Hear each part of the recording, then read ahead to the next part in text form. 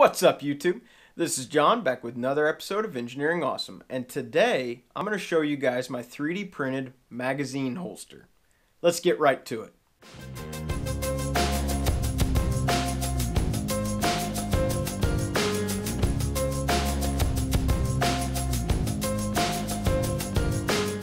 So I've had a lot of interest on this 3D printed mag holster. I went ahead and posted on Instagram before I did the video, and really before I 100% refined the design. There were a ton of people that were interested in it. So I went ahead and posted it on Thingiverse so that you guys could download it and start modifying it. I went ahead and uploaded the step files for it, and there's been some great traffic on it. So I wanted to go ahead and get the video done so that you guys could take a closer look at it. So I went ahead and put Engineering Awesome tactical developments on it.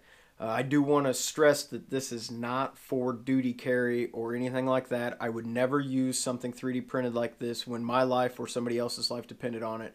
But this is going to be fun for the range, just for doing some little competitions, mostly with friends. So this is basically an adjustable mag pouch or mag holster. It's more of a mag holster. I did print it a little tall. That is one of the big complaints people have had. It's kind of hard to grab it.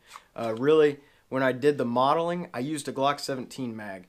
But you can adjust the tension. I used elastic bungee cord. Now, that's something not a lot of people have laying around, so I will put a link down below. And it's also got some of these keepers, and I'll link that as well as the filament that I used. So, some of the things that I really like about this are really just that it works real well.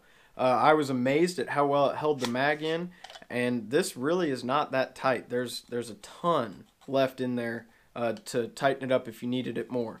They slide in and out well while still retaining it. Now, one of the things that I am going to change is I'm going to chamfer the edges here on the top.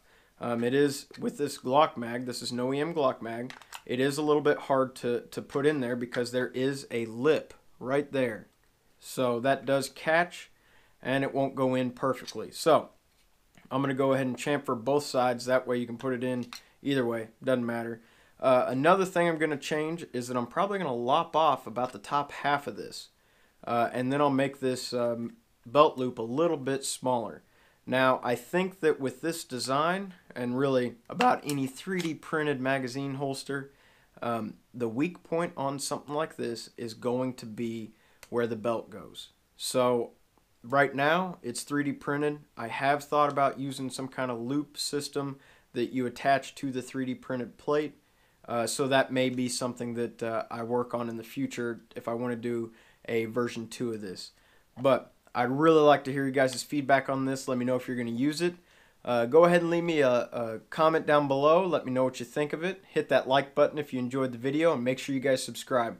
I'll see you guys next time on Engineering Awesome.